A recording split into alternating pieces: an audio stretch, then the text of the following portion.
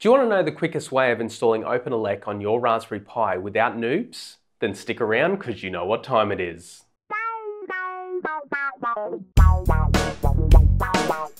So OpenElec is one of those media center operating systems that exists out there for the Raspberry Pi.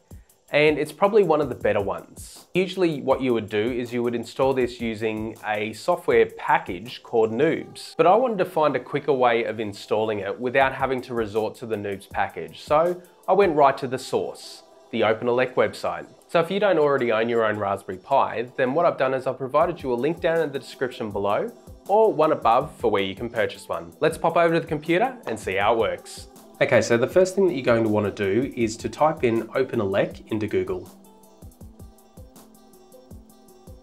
Now you'll see the main homepage there, but we're going to go to the download section. And once the page loads, you'll see here that there's the OpenElec stable release and also the OpenElec beta releases. Now I'm going to stick with the stable releases, and you can see all the different builds here, and my particular build is going to be for the Raspberry Pi B+. So I'll click on that link. And now we're presented with two downloads. One is the update file, which is to update an existing install, or the other is the disk image file. So we're going to install the disk image file. So here, download.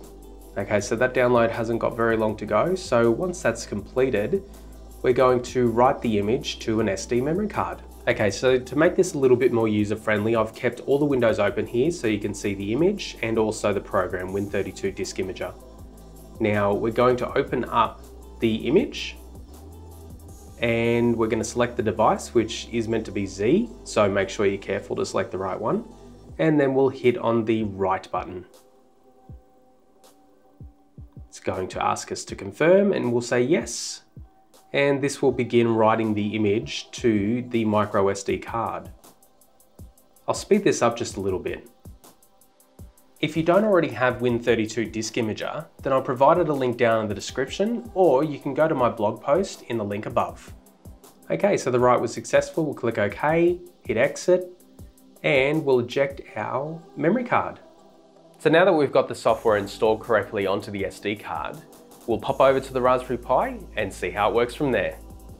Okay, so we're just turning on the Raspberry Pi, and here we're presented with the initial setup, which OpenElec will do on the memory card. So I'm going to speed this up just a little bit so we're not waiting.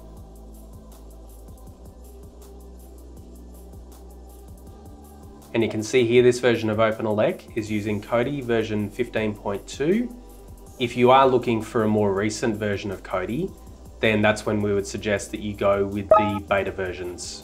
And we've booted successfully into Kodi, and you can see there the responsive controls, not a problem at all.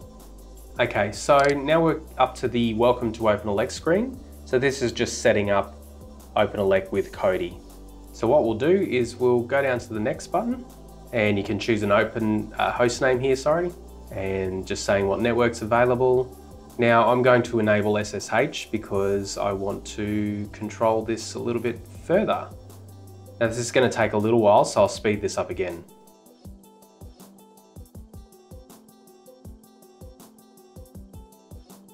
Okay, now the working symbol has gone away, and we'll just click on next. And it's just saying thank you, click next, and we're done here. So that is OpenElec fully installed from start to finish. So now you've got your Raspberry Pi set up with OpenElec, and you didn't even have to touch Noobs. So how did you go with this? Did you install this on your Raspberry Pi and get it up and running? Leave me a comment down below and let me know how you went. That's it for another video. I really hope you liked it. If you did, make sure you leave me a big thumbs up or even a comment down below. If you do enjoy the content that I'm providing here, then make sure you subscribe to my channel because it really helps me a lot. And as always, imagine, learn, create.